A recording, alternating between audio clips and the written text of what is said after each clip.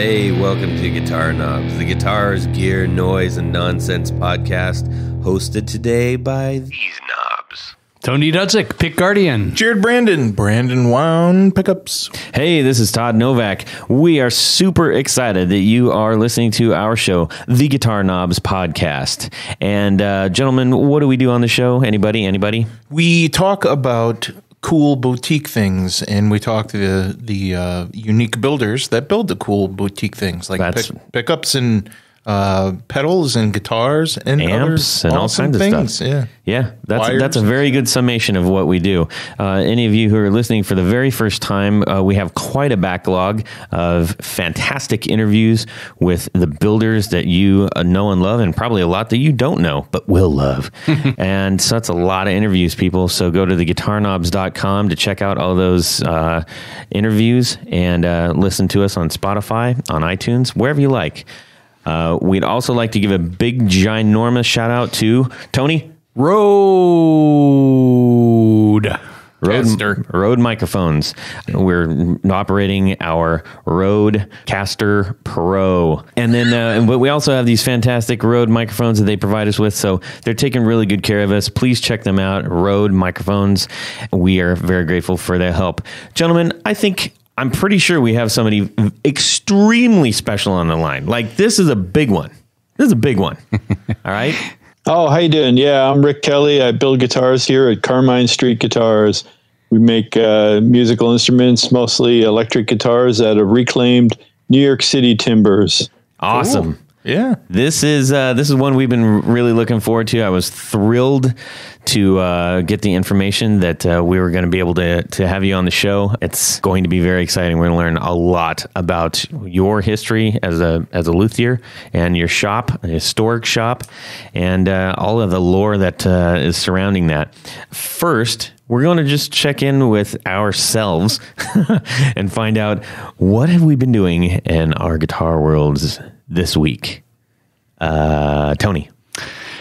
See, well, this week, I think last time we talked about some very special Rogan knobs that I'd ordered on eBay, and they finally came in, and they're very cool. They're actually very similar to the ones that Rickenbacker used in the 50s. And these are just, but I mean, they're a little slightly different shape, but they're the same size. So I've got a project coming up that is going to be just perfect for these. Awesome. And Jared, how about you? The Digitech PDS 1700 pedal that I bought a few weeks ago. Got to experiment with it, play through it, and all that kind of thing. It's everything I wanted it to be and more. It's just a fantastic pedal. It's got lots of buttons, bells and whistles, and I'm really happy with it. So it was just a follow-up. That's excellent. Yep. I like that. Hey, Rick, how about yourself? Anything new in your guitar world this week? Not a whole lot. I mean, I just find occasionally I'll get a different tool or a piece of sandpaper I particularly like using, and that works. Yeah, that works. Yeah, but it doesn't work too well. I'm not too happy with it. I like the old-fashioned stuff. Yeah. Do you have particular scraps that you grow fond of, or is it a brand thing, or? Well, it's mostly, I use a lot of scraper. I use an actual scraper that you have to burnish and create the cutting edge on it. Uh-huh. And so I've never been a big fan of sandpaper, but it comes in handy in a lot of places, and sometimes you have to resort to sandpaper. Gotcha. Well, in my music world this week, I just had to go get a bunch of new strings because I got a gig coming up this Saturday, and it's time. I got to restring the ladies. Yeah. Put some new stockings on the ladies. So that's always a really fun thing for me because I can just kind of zone out down in the basement and just have some time. So what is your technique, if I can ask? My technique to restringing? Yes. Well, I'll see if you're doing it right. Do you have a crank? Thanks. I do have a crank. Yes. What exactly are you asking? When you're putting the strings on. Well, yeah. Well, how? Let's start. How do you do one? Okay, here's what I like. All right, here we go. I like to do one over, and the rest under. Yes, the I part do that. Okay, one over, the rest Yes. under. Perfect. You're doing it right. The only time I don't do that is on my on a Gibbs or the on my Fender. Oh yeah, because it's got a safety post. It's got the hole. Yeah, you got to put the thing in the thing. Got to put the thing in the thing. Okay, good. I thought I was going to nail you. Yeah, and I use SIT strings, so they get Akron, Ohio. What they do, one thing that I like about what they do is that they've figured out, like, hey, if you take all these strings off and then you can actually do the correct, or maybe not correct, but at least build semi-uniform tensions as you're putting them in based on how they package the strings. I mean, that's pretty smart. So they do like 6 and 2, and then 5 and 1 and 3, or I can't remember the numbers, but you know what I mean. Yes. On either side, They use 3 envelopes instead of 6. Yes. but I always end up with, I got piles of extra strings because they always put the extra strings. Oh, that's there. right. They do put extras. That's a lot of content for string changing. I know. Rick, what do you have a string of choice? I use all different kinds, probably more D'Addarios than anything, just because they're right here in Farmingdale, right across the river, and they're very fresh. Nice. So we use a lot of D'Addario, and I think they make SIT strings, which I like too. I use a lot of SITs and GHS and Rhoda Sounds I just started using recently, but we do probably 1,000 string changes a month here. And it is hilarious to see people when they come in with their guitars and they've actually tried to put the whole string without cutting it at all, and it'll actually break the tuner. I've actually seen everything. You wouldn't believe how many string things you've seen over the years. I can only imagine. Now, when you tear open a new pack, do you is it like coffee? Do you stick your nose in and go, fresh strings? These are made on Tuesday. yes. Sealed for freshness. Yes. Funny. Cool. Well, that's a quick little wrap up. So let me explain for the listeners here real quick here. Rick has a new movie out, and he's not only a storied luthier, but now he's a big movie star. Oh my God. 15 minutes of fame. Yes. Yeah. Well, it is a if you love guitars, it is a glorious hour and some change of fame. So we've got a lot of questions. We want to learn as much as we can about you. We're going to learn a little bit about this film that came out. And just for those who can follow along right now and find out, a little bit more about you, provided you're not driving, which we always say, where can people go to check out your work, Rick? Oh, well, it's all right here at Carmine St Guitars. We don't make guitars for any other stores, really. Occasionally you'll find a used one on Reverb, or one of the other stores may have one, but it's almost all custom. And usually about a year back ordered. So I try to make 1 or 2 each month for the store and make it available at a slightly higher price. But normally it's about a year wait. Wow, that's a good problem to have. Yeah.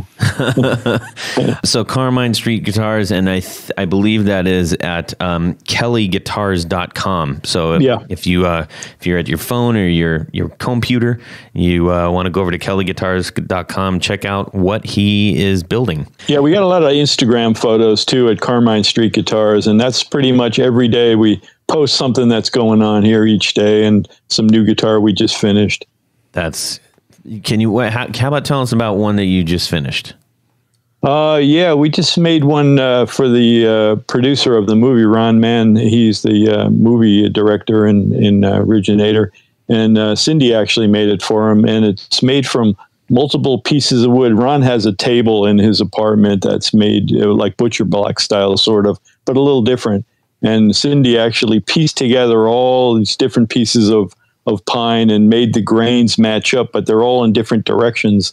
And then I used to make a lot of guitars that had stripes, kind of like an old cutting board, and we use that for the back of it. So it's a really unique guitar, and I hope he's happy with it. But he'll get presented it on Wednesday when we have the film for the first film for him. Oh man, that's super exciting. So the launch of the film is next Wednesday? Yeah, Wednesday is it's a sold out premiere, and then I think Saturday is still available, and there's a couple of Q&A days where we do a Q&A after the movie's over. Where's the premiere going to be? The Film Forum right here in New York City. Oh, cool. Yeah, it's right around the corner from the shop, actually. So you could always come a little early and check out the shop and go over and see the movie. So that'll be April 24th. This is going to launch just past that, I think. But even so, people can still go check out the movie. And I'm sure there's going to be listings around the country of where, you can find that. Yeah.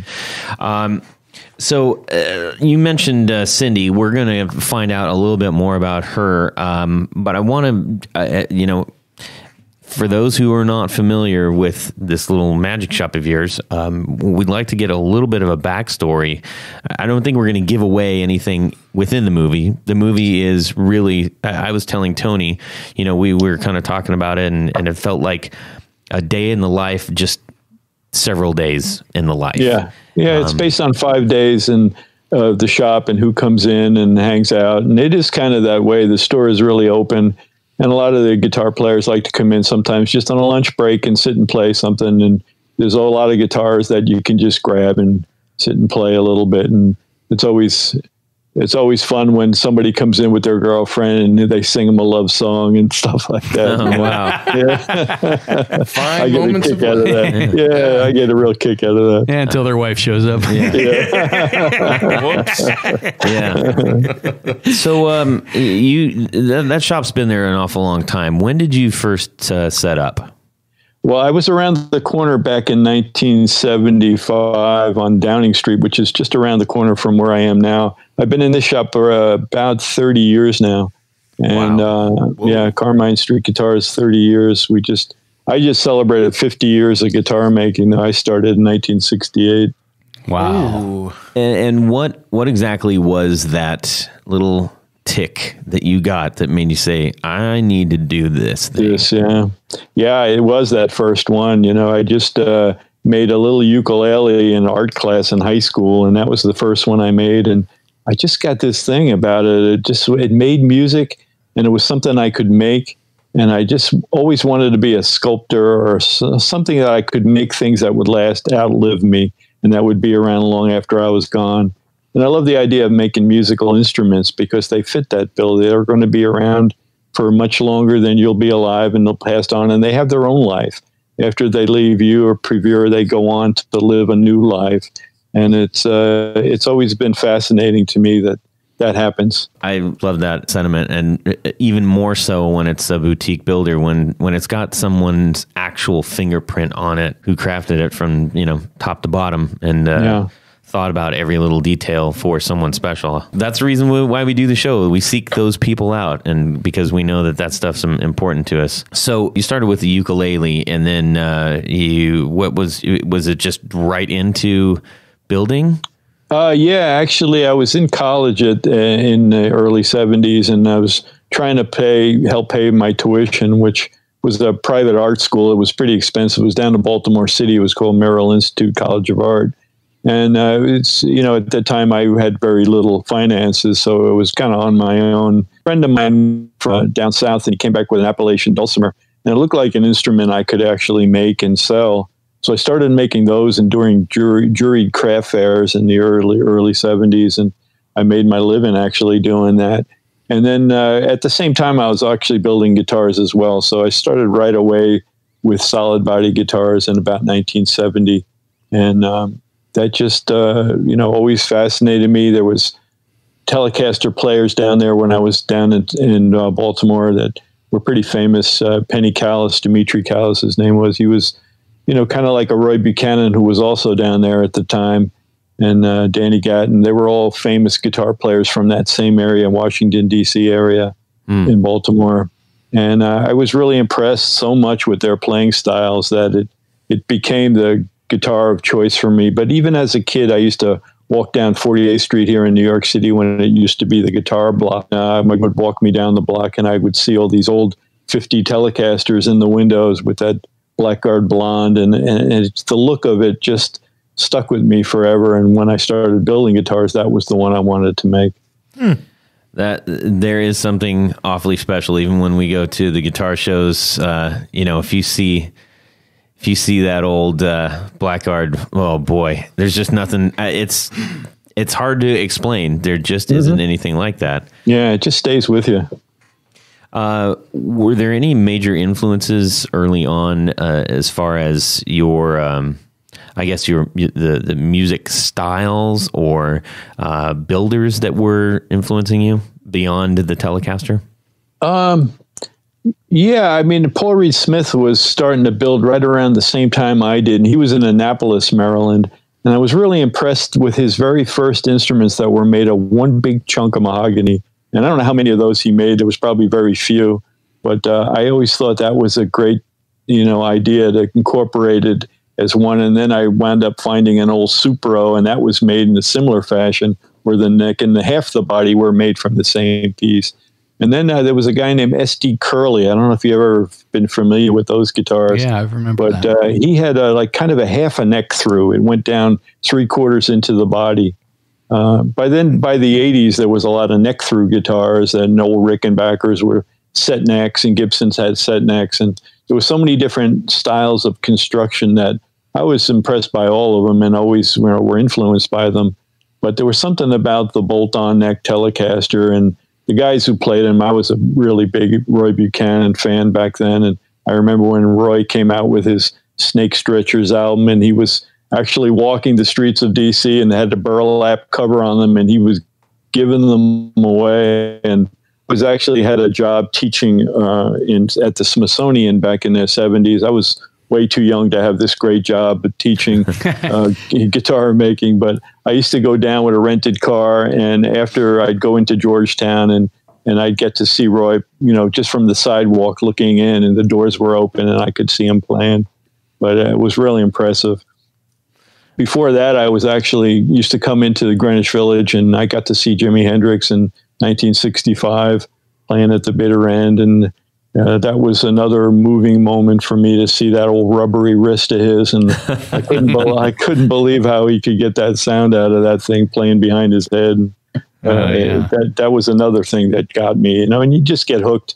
You just don't want to do anything else with your life except be a guitar player and a guitar maker. Now, you started building the guitars that you were coming up with your own shapes and stuff, as well as the Telecaster, which I know is kind of brought up in the movie. But along the way, you kind of landed on something extra special, which is the Bowery wood. Could you tell us a story about that? Yeah, this wood, I got the first pine from a friend of mine, actually, way back in the when I first opened the shop in the early 90s. I mean, I've always used reclaimed wood for when I was back in art school, even because I just didn't have any money. But then when I, realized that, old instruments sound better for a reason as they get older. And I think it had a lot to do with it at the time of the wood. It also has to do with the vibrations in the wood. But when I first got some pine from a friend of mine from Virginia in a house he grew up in, it was his grandfather made the house, and he had some like tables that were made from pine, and he gave me some pieces that were one growth, and they sounded really good. But it wasn't until about 5 years later that Jim Jarmusch, filmmaker, was doing his roof over on the building that he lives on over down on the Bowery, and that wood was the pine that now I use all the time. And it was this old white pine that I found out later that the whole city is actually built from this wood, that all these buildings, are the bones. I call it the bones of old New York because all these old buildings from the 1800s are constructed of this old Pinus strobus. It's a white pine species. And the trees were like 300 years old. They were huge. There was nothing here but Indians and trees, and they built all the city out of this wood, and now the wood has been indoors for 170 years. So I said, oh, this stuff is like gold. This is going to be great. And then when I heard the first ones, I actually made the neck out of the same wooded body. It changed everything. When the neck and the body were made from the same wood, and it was this old growth with really tight grain structure. And I cut it on the quarter for the necks, and they were just so stable. But the guitars had this really warm tone because of the wood and the age of the wood, that it was indoors for all this time. A certain kind of alchemy happens when the wood is up near the roof, and hot and cold cycles, it gets over 120 degrees on this. Right. We call it tar beach here. Up on the roof, there's a black tar on all these old buildings. and it just cooks the wood even more. And they're all blackened. They have this beautiful patina on them with this blackened color, which I try to keep in the wood a lot of times. That was actually Lenny Kaye. He ordered a guitar from me, and he wanted it to just look exactly like the patina on the wood. So he was the first one to get one that I kept the patina as much as I could on the wood. But yeah, I can't say enough great things about this wood. It's old growth. It's 60, 70 years, and it's just super resonant. And, it's the same wood they use on soundboards for instruments, musical instruments. For 5,000 years, they've been making instruments with pine and spruce as the tops. Even Stradivarius's violins had pine tops, not spruce. Really? Yeah, that was something I learned after reading the Stradivarius book about 10, 20 years ago. I realized it was a species of balsam pine from Cremona that no longer grows, but that's actually what he used for his tops. Wow.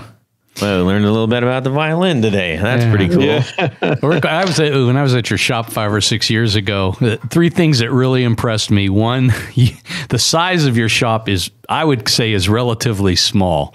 Maybe not by New York standards, but by industry standards, it's small. And it's amazing that you can churn out what you do. The second thing was that you knew where every piece of lumber came from. I know you have it marked, but you would say, oh yeah, that one came from here. That one came from that building, blah, blah, blah. And then the third thing was the big box of nails the wire cut nails that you had laying next to your bench. That was really nice. Yeah, the thing with this wood is it's, that's why we don't worry too much about factories copying this idea. But this wood is filled with cut nails, and, it's just roof rafters and floor joists. So you have to accommodate.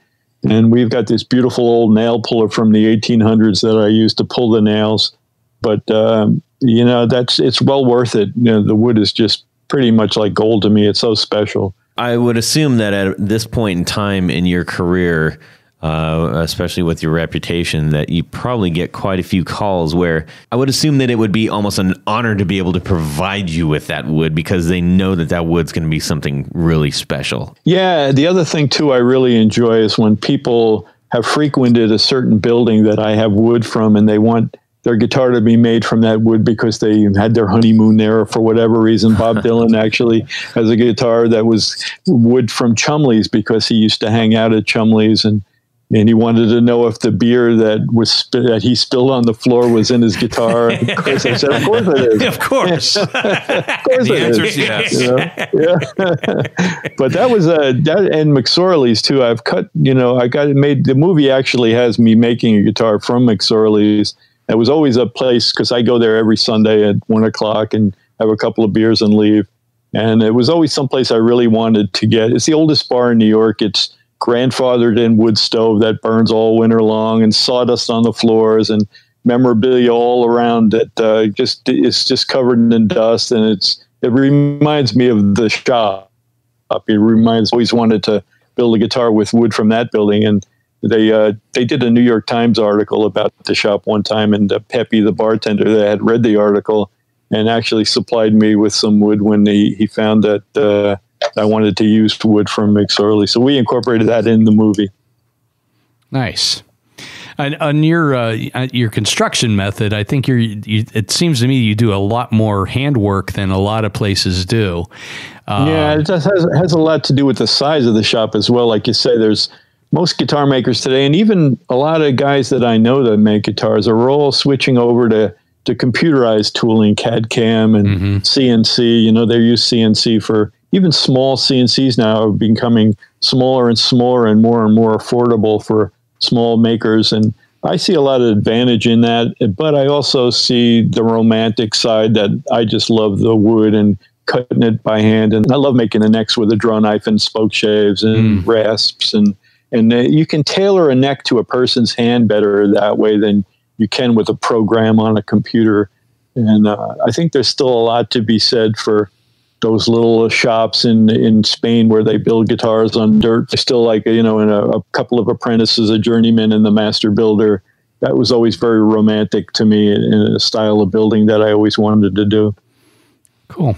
What's your take on truss rods? in the necks? Well, truss rods are necessary in maple. Maple and pine are two different kinds of trees. The maple trees, or even though it's a harder wood, it actually has to be a malleable cellular structure in the wood so the tree can bend to get through the canopy to get to the sunlight. Whereas pine trees are conically shaped and they grow perfectly straight. And that's the way the wood wants to stay. It works perfectly. If you cut that wood on a quarter, and it's like if you piled up a lot of pieces of metal and tried to bend them in one direction, they're very easy. But if you hold them on their edge, you cannot bend them at all. And that's kind of the way quarter sawn leaves a pine neck. It leaves it very straight, and it just wants to stay that way. And what happens when you do that is the D string and the G string seem to come a little more alive, and they became a little more blended with the other strings because there's no channel or a metal rod underneath those two strings like there would be on most guitars that have truss rods. So I found there was definitely an advantage in tone to not using it. And I've, made them with even pretty heavy strings. And I actually, G.E. Smith has one of my basses that I made them with no truss rod, believe it or not. Whoa. That's amazing, man. Yeah, that guitar has been played with Pink Floyd, in the blue, I don't know what they call the tour, Roger Waters tour, I guess. He just brought it to Sag Harbor. We had a premiere of the film out there, a one-day screening, and he brought the bass and the guitar. And they're going on 15 years old now, and that thing has not moved a lick. That's pretty amazing. So, I didn't know that. You described that beautifully, and all I could think about in my head was like a leaf spring from a truck, and how they all flex and bow. But if you did turn them on the side, there's no way you can move. Yeah, exactly. That's exactly the principle. The leaf spring is a perfect example. Even though it's bent in an arch, if you were to straighten that out and put it on its side, you would never flex it. It would be as stiff as a board. And pine, if you look at the way the grain is, the hard grain in pine, they are actually annual rings. You have the winter and the summer. In the winter, when the tree is dormant, that wood is actually harder than a maple. I've tried to make necks without truss rods in 1950, and he actually has photos of him standing on a neck between two chairs and bouncing up and down and saying, this does not need it. But and I actually have made a couple of necks at maple, quarter sawn, and they've stayed pretty straight, but they just tend to want to bend a little bit because of the malleable nature of the cells in the wood. Yeah, that's almost like a samurai sword with the hard and the hard and the soft, the hard and the soft too. Yeah, kind of neat. Mm-hmm. So you obviously have a deep connection with the necks, but can you tell us, aside from the actual wood, like the neck? We talk about this a lot on the show. The neck is really the life of the guitar. Tell us a little bit about your take on the neck. Yeah, I think the neck has way more to do with sound than it's ever been credited for. And the fact that necks kept getting smaller and smaller and skinnier was really a result of three guitar companies going up against each other and making their necks smaller and saying, our necks are faster than your necks. And we kept making them smaller and smaller. And then all these guitar players were getting tendonitis and carpal tunnel, and they're pinching to make chords on the neck. And, we have a couple of hand surgeons here in the city that play guitar, and their prescription for, correcting that is to go to a guitar with a bigger neck. And it actually works. It's a proven thing that bigger necks are actually easier to play because it relaxes your hand. It fills your hand. Instead of you squeezing and pinching and creating tension in your wrist and your elbows, it actually makes, think of classical guitars. They're almost 2 inches wide and a full inch thick. They're really pretty massive. And the guitar design has never changed for 200 years. It's been the same. Those necks are still, and they hold up forever without truss rods. They never have truss rods either. Because they have nylon strings. And I think, guitars like the old Banner J45 is what I used as a model to make my necks. They are now probably the most revered of acoustic guitars. To try to find a Banner J45, you're going to pay top dollar. And during the war era, they didn't have metal to make truss rods. So they were making these big, massive necks on their guitars. And now they're so collectible because they play so well and they sound so great. And you use that for the electrics too, that profile?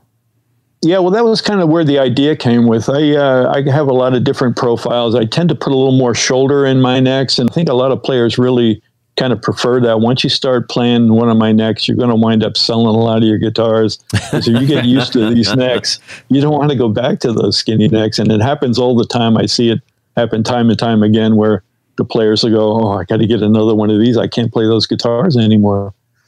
So what is your favorite part of the build process? Of course, it's always putting the finish on the wood, to see the wood jump alive and the tonal glow of the wood changes color. It's probably still my favorite. That and putting the strings on. There's nothing like hearing the first sound. Each guitar, you just created something from just a roof rafter, and now it's a musical instrument. It's going to live and it's going to have a home with hopefully a really good musician who'll be inspired by it. To me, that's the inspiration I get for continually building them this way. And for that reason, to see people like Bill Frisell play my guitar and make such beautiful sounds coming out of it is just magic. I wanted to make a comment on something we were discussing earlier. Is the fact that I am also a true believer of the wood that is used to make a guitar totally matters. Cause I had a vintage Gibson SG62, and it haunts me from getting rid of it because it's the best sounding guitar, the electric guitar I've ever played in my life. It resonated for days, and I just dreamt about it the other night. But I wish there was a way we could convey this to the world, because I think there's a lot of players out there, that just don't understand or get that and are missing out. Yeah, no, it's true. I think I remember when people would come into my store and ask if the guitars were made of plastic, because they had this heavy, shiny finish on them. And when Fender went from nitrocellulose lacquer to urethane, the guitars became more and more plastic looking. And it also, I understand where Leo Fender actually went from pine to ash because he wanted to use car colors in the 1950s. Those old Cadillac and Thunderbird colors were today, there's a lot more idea of going back to different kinds of finishes that are very thin, oil finishes and shellac finishes. And they do make the guitar come more alive. It does have an effect on the tone. And, making guitars, you want to make them sound the best. You don't want to care about the way they look so much. What is your favorite finish to use, or what's your most common finish, I guess? Shellac. Yeah, I'm a big shellac fan. I just tried some of the new Royal Lac that Luthier's Mercantile sells. And I like it. Stinks real bad, but I've always just been. It's what's all those ground up insects. Yeah, exactly. Yeah, the old lac bug. Yeah, we had a little problem with the lac bug a few years ago, and I got awful worried. And I was telling one of my friends that works in the hardware store down here about the lac bug and how prices were going to go up on lacquer. And next day, he comes in with 4 gallons of lacquer and donated them to the store. Nice. That was a funny moment. But yeah, the Royal Lac I just started using. It's very thin. It was really meant for French polishes, and it's pretty nice and it's convenient. But I've actually, used shellac flakes, really good quality shellac flakes, and you dissolve them and yourself, and that's a beautiful finish as well. But I'm still a fan of old Zisner. Good old Zisner. It works pretty well, but it's wax. It's not de-waxed. It's waxed, and you don't want to put it on a wet day. You have to have a nice dry day to put it on, or it stays kind of sticky. Rick, in the movie, I think maybe the quote that stuck out for me, and you didn't have a lot of quotes because you're a relatively soft-spoken guy. Yeah. But the one that when I heard it really resonated with me, and it says, "The guitar becomes the player." Tell us a little bit about your thought on that. Yeah, I think when a guitarist really finds a guitar, like we were just talking about before, that you have a certain guitar that really sounds good and you just want to, and it really feels good and it really plays good. I think the player actually will become sort of part of the instrument, and the instrument responds to that. I'm always fascinated with street singers that come in with really cheap guitars and they sound so big and alive, and I contributed to the fact that the vibrations that they play into this instrument every day, they hammer on these guitars, and it does have a molecular effect. I call it the mystery of the molecules, where it actually affects the molecules in the wood. I know there's a little story I always tell about Segovia's Hauser in the Metropolitan Museum of Art here. they actually let the people in the Philharmonic play the guitar because it needs to be vibrating. It needs to stay alive and keep vibrating. And they also say that on it, it's loud and vibrant, but if you tried to say play folk music on it or something, it'll sound sort of dead and unresponsive. And so that is part of that mystery where the instrument does become, the player becomes the instrument. It really does happen. It's magic, and it's kind of indescribable why that happens. Yeah, I've heard that a lot of people say that a guitar that isn't played starts to think it's a piece of furniture. I love it. That's a great one. Yeah.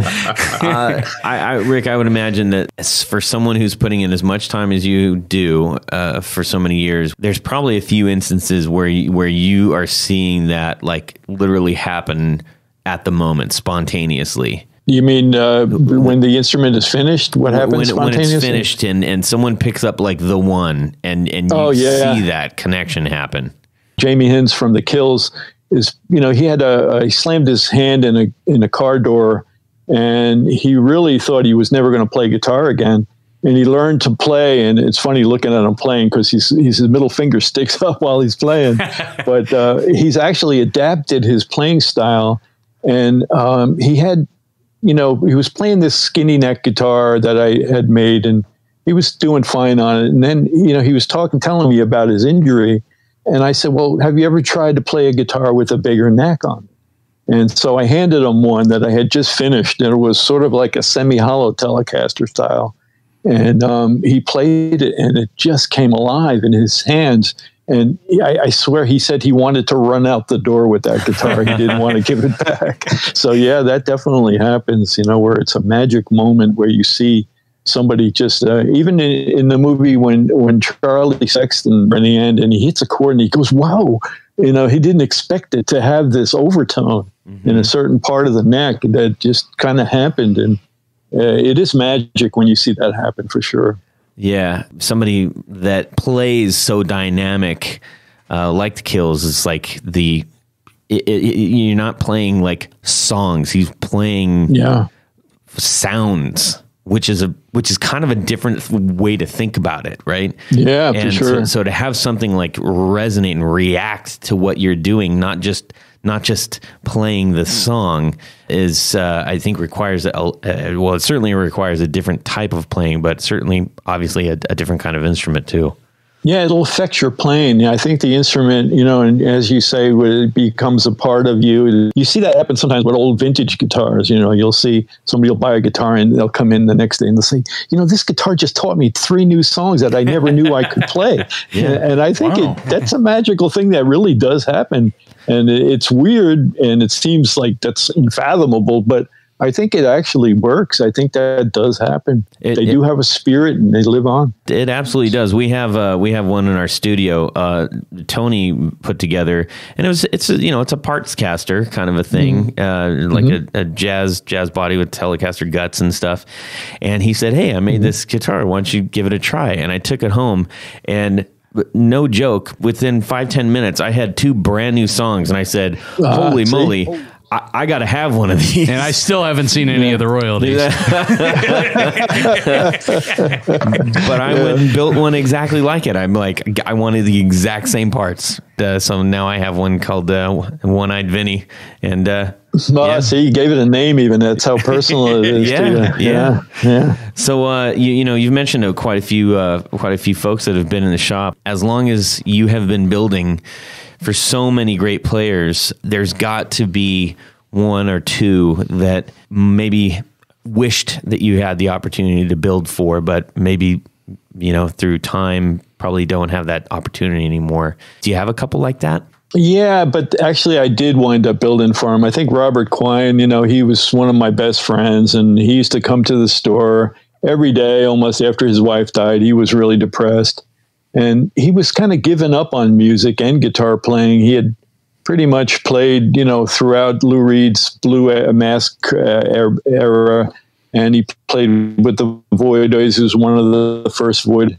A great guitar player with incredible influences from the full spectrum of players, and was like a historian when it came to guitars and who played what and when. And in 50s music. And Bob was just a really special guy. And, he wound up, I used to give him the guitar after I finished each one just to test it here in the shop. That was his job here. And, he would just, oh yeah, this is a good one. This one's magic. Yeah, I'll tell I think you should keep this one or something like that. That was, he was a special kind of guy. And then, he played with Lou, but they didn't speak for many, many years. And because of me somehow, I think they actually wound up back talking to each other and reconnecting. And Bob actually came out with the hidden tapes where he actually used to go to see the Velvet Underground in the 1960s with the actual reel-to-reel on his shoulder. And he put these tapes out, I guess probably 15 years ago. And they're called the Quine tapes. And they're actually Lou Reed's Velvet Underground before they were the Velvet Underground. Wow. Yeah. And then when I got to know Lou and build Lou guitars, that was also a very magic time. And that started in the early 70s. I was actually working for Lou, building guitars and fixing his guitars when I was had the shop on Downing Street. There's a really interesting part in the movie. There was a guitar that was tuned to all the same string.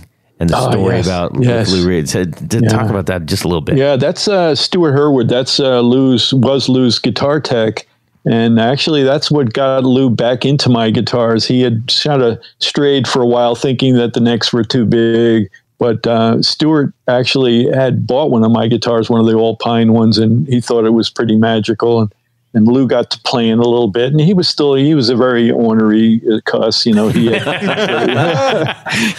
just wouldn't accept that, awesome. Until Aaron Bajakum tried out to get in Lou's band, and he came in with a Kelly guitar and auditioned, and he just made that thing sing.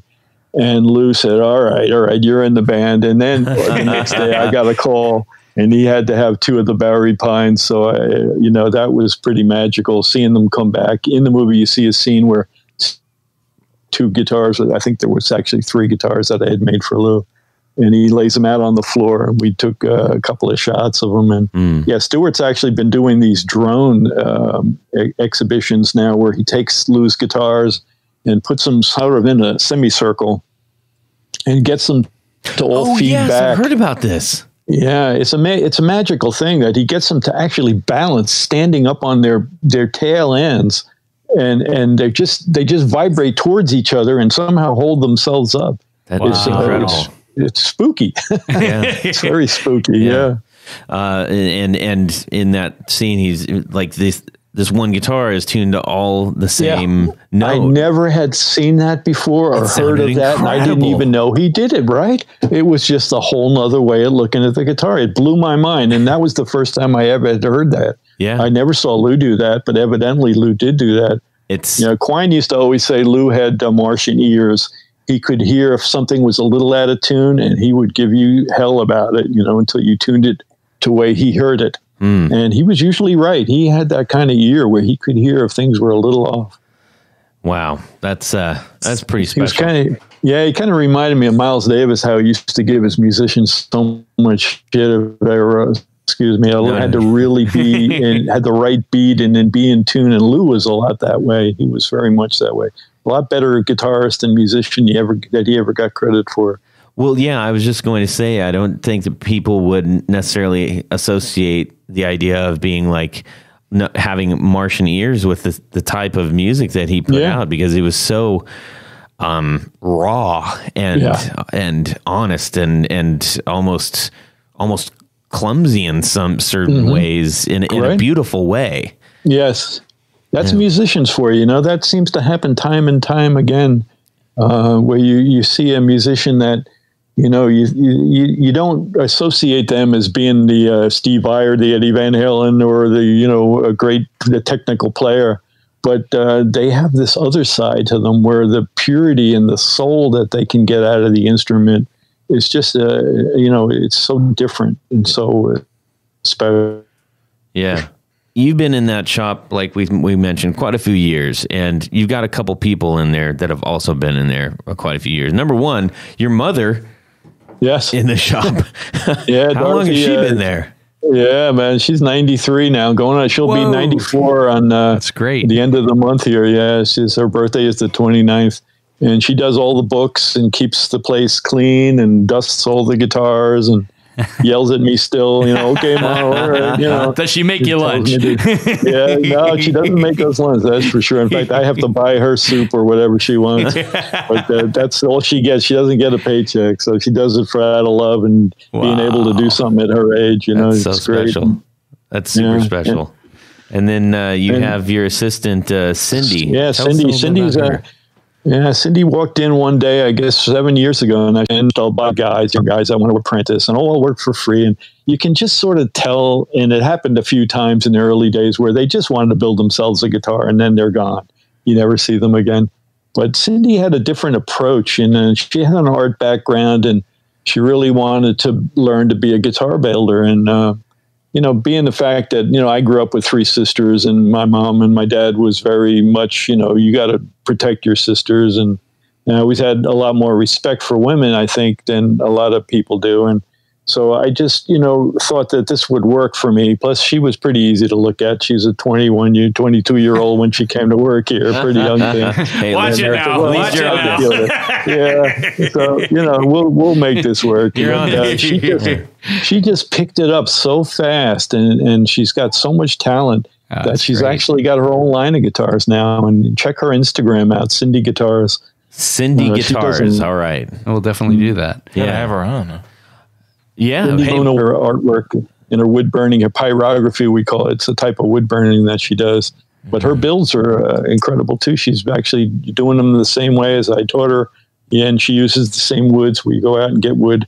She lives over in Flatbush in Brooklyn, and we got wood from over there from a building that she found that was getting torn down. And it's exactly the same wood, which really blew my mind, actually, to think that every borough in New York City is built from this same wood. Wow. And then I had realized that New York City has the largest depository of old growth timber in the world right here in all these old buildings. We have so much old growth wood here.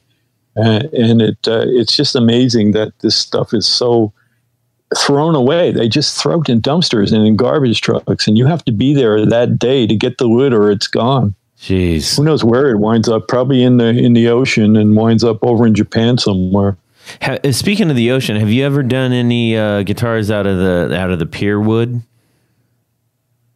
No, I haven't done any guitars out of pier wood before, but I've tried lots of different. I know Fender was making wood from the Hollywood Bowl. They had some seats or something that they were making chairs, and I thought that was interesting. And I just got approached by City Winery. We have a City Winery here, which is an incredible club. It's been really successful, and they have all the major bands play there. And they just lost the rights to the building. They're going to be tearing the building down. Walt Disney bought the ground, and they're going to build some monster ugly thing there. Of course. But they came in and had just heard about me and saw a little clip on the trailer of the movie, and they said, could you make a guitar for us out of the stage? And I said, oh, that's wonderful. Of course, this will be great, because they're opening up a new City Winery uptown. And so that guitar will be in there for guitarists to play, and it'll be made from the stage from the old City Winery. When I was watching the movie, I felt my blood pressure kind of like rise a little bit at least twice, because you were just talking about the building. And there were a couple instances in the movie where, hey, the building next door is being sold. And I was like, oh, no, where's this going? Oh, yeah. And that wasn't staged. That actually happened. There happened during the filming, the sign went up on the building next to us that was for sale. Right. And these three houses here, these three buildings, this one and the two next to it, are from the 1820s. They're the oldest on the block. They have the peak roofs and the little dormers up there. And that one came up for sale, and real estate agent, and he did come in, and that whole attitude I took towards him, I guess, when he was snooping around looking for square footage and stuff in this place, it was all real. That was in the movie. It was a real thing. But I'm fortunate to have a great landlady who owns this building and lives upstairs, and she raised her daughter here and wants to pass the building on to her in the future. And they've been in here, the Angelus family, for 5 generations in this building. So they want to keep it intact and keep it going. And she's pretty laid back, and she's kind of my age, and we get along really good. We've been friends for 30 years now. And Boy, you like lucked that. out there. Yeah, I sure did. I mean, I was getting nervous when I saw that when it cuts to the guy standing there. I'm like, he doesn't look like a guy who's supposed to be in that shop. What's about to happen right now? Yeah, Oh no! it was so real, and that was exactly what happened. And Ryan just happened to be there with the camera, and that was all filmed, and it was pretty much the way it happened. Wow. Yeah. What's in the future for you right now? I mean, you just is it the I'm same old usually thing? about a year. Yeah, I'm usually about a year back ordered on guitars, so I'm just coming to work. I get in around 8:30 every morning, between 8 and 8:30, and I'm here till at least 6 in the evening. And I'm getting old too, but I just really love what I do. It's not work for me, and I get to get out of the city. I'm a big cyclist, and I love cycling, so I get out of the city each week. I ride about 100 miles up to upstate New York and get up into the country and breathe some clean air and try to clean my lungs out. Wow. And so, I'm just going to keep doing what I'm doing. That's outstanding. So the movie's coming out, and everybody will be able to see it. I'm sure there's going to be quite a buzz and fanfare in the guitar world when that does release, and we'll do what we I hope can so. to add to that. There isn't many guitar movies, that I've ever really seen. Now, maybe there are, but I just was amazed that while this movie was being filmed, I kept going, why would anybody want to see a movie about me? I just didn't get it. But Ron did such a magical job on really creating the village, the Greenwich Village scene, and the gentrification idea of what's been changing. And the walking in these doors is really like going back in time. You do kind of fall back into this space where it's just like it was in the 1930s, and the building, because it's from 1820s, has that feel about it. The old tin ceiling and the yellow pine floors, and it's smell of sawdust in the air. People are just so happy when they come in here. And speaking about blood pressure, I think the film will lower your blood pressure a little bit. That's a great point, because when Tony and I were talking about this, and Jared, we were all kind of like, that it kind of made me feel like, when I was talking about restringing my guitars downstairs in my basement, it felt like that. There's just this pace. Therapeutic. Yeah. Yeah, it is, right? Yeah, it's great. And then you hear your instrument with new strings on it, nice fresh strings, and you just want you to play some more new tunes. And strings are great that they do rusty and need to be changed. I love that part of the guitar where you can change the strings and all of a sudden it comes a little more alive again. Yeah.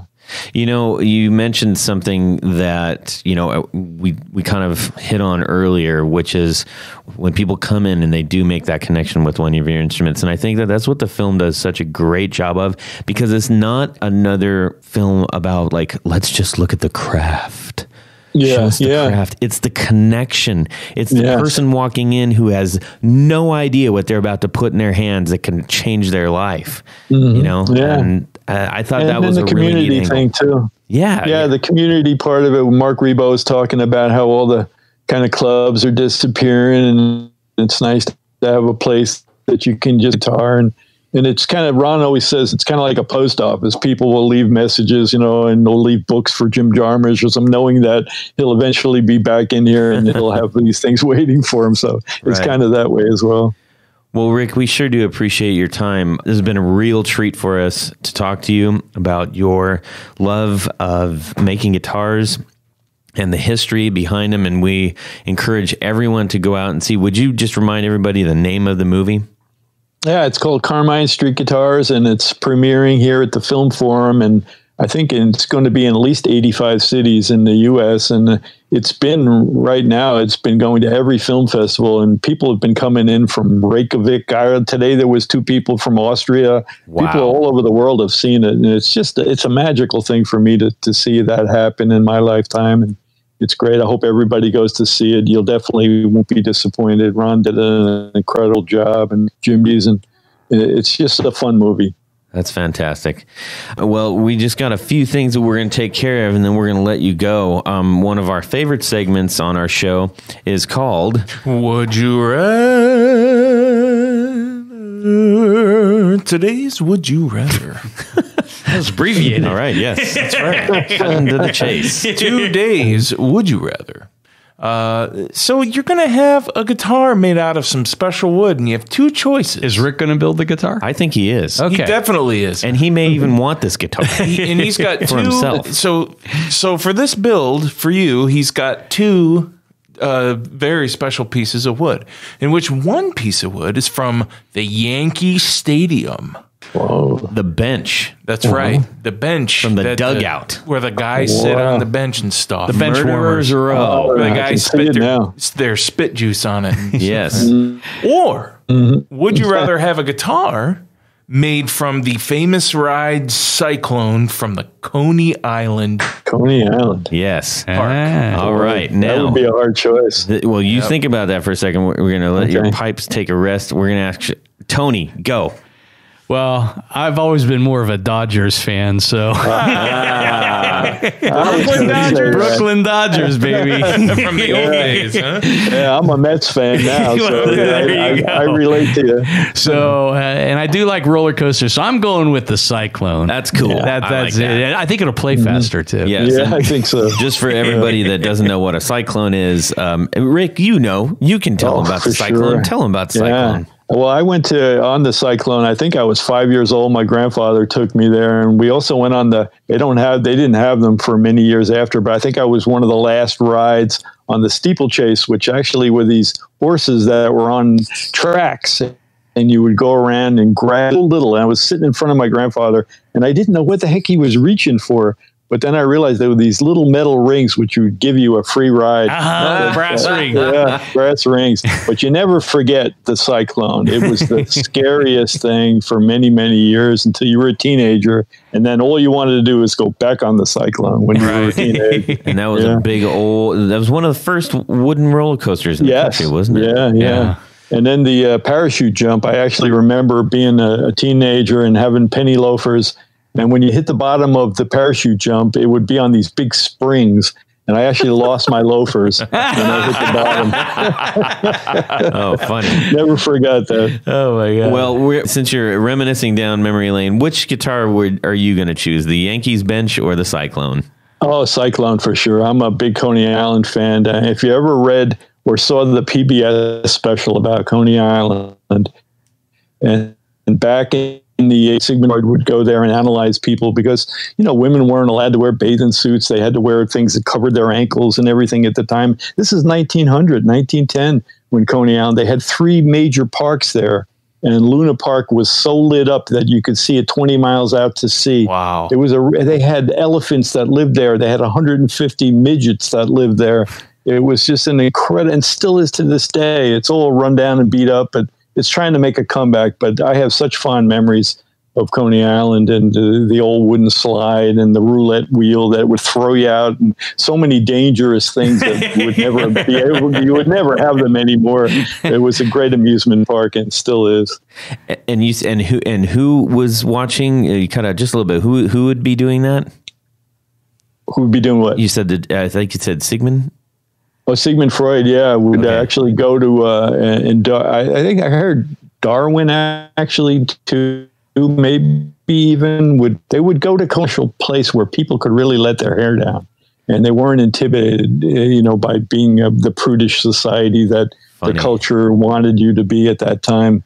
So it was really a place to open up, and people were different. And there was, New York City has everything from the Irish, the Italians, the Jews. We have everybody, the Polacks. I mean, everybody lives here and did live here then. It was a real melting pot, and Coney Island was the place to go. So, Jared, how about you? I'm a huge baseball fan. By default, since I married my wife, I'm a Cleveland Tribe fan. Yep. I'll say it, Cleveland Indians.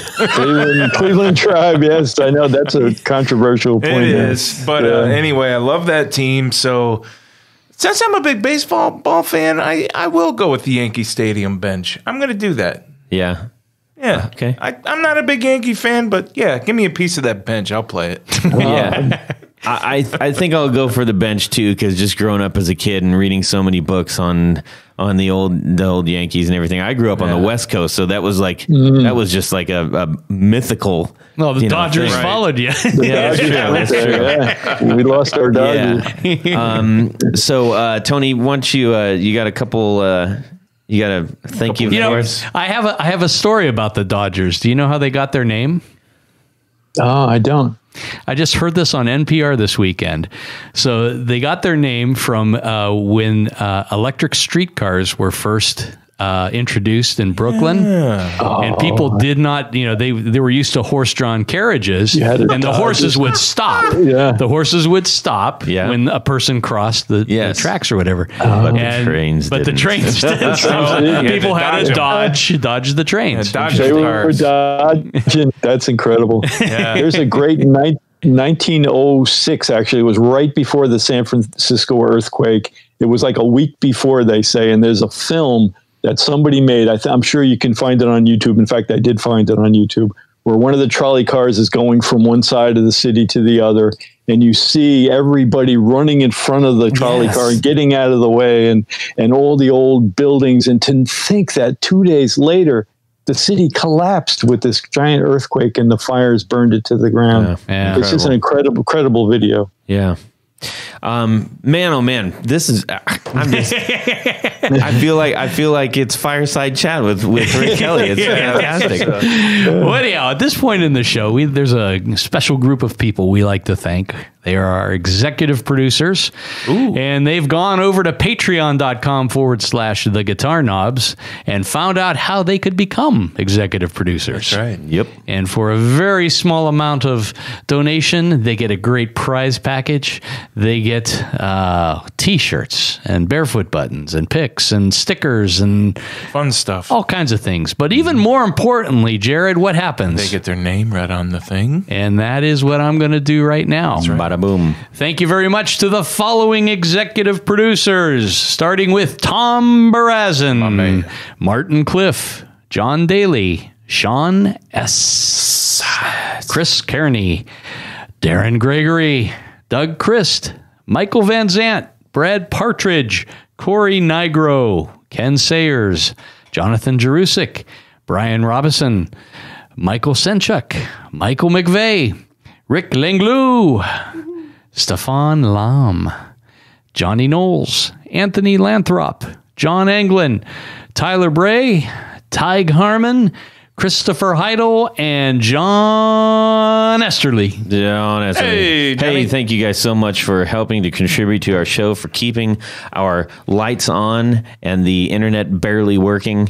And we are just so grateful for your listenership and for people dropping lines and letting us know that we're doing a good job or things that we can improve on. Man, oh man. Rick, it's killing us because we all want to just give you a big handshake and a big hug right now. This is such a great time talking to you. And huge congratulations on the movie and the success of your shop and the long run of your love of building guitars. Oh, thank you, man, so much, and thanks for having me. Just one extra thing, I do have these special knobs on my guitars that are handmade with a really high dome on them, and they come all only on this guitar. You'll never see another guitar knob like that. Interesting. Wow.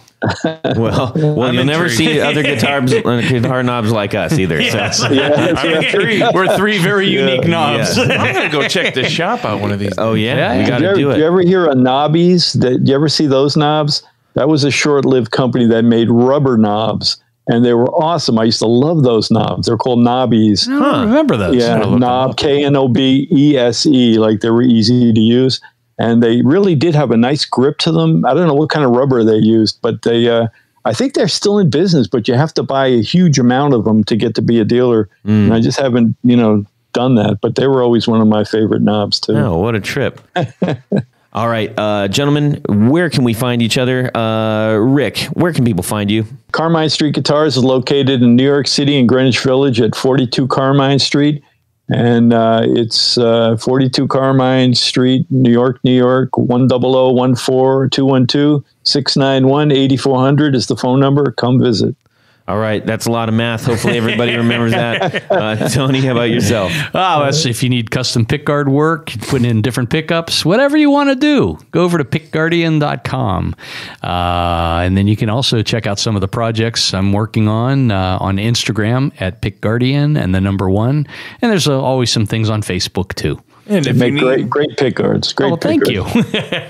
If you need pickups, go to Jared at BrandonWoundPickups.com to drop me a line, and check out my website, Brandon Wound Pickups, if you need some old-looking new pickups or Nice. new pickups, give me a call. I There can you make go. your dreams come true. And you can send me a note, Todd at theguitarknobs.com, or DM me on Instagram. We would love to hear what you think about the show. Share us your would you rathers, and we're getting quite a fun list of them. We got some real good ones coming up.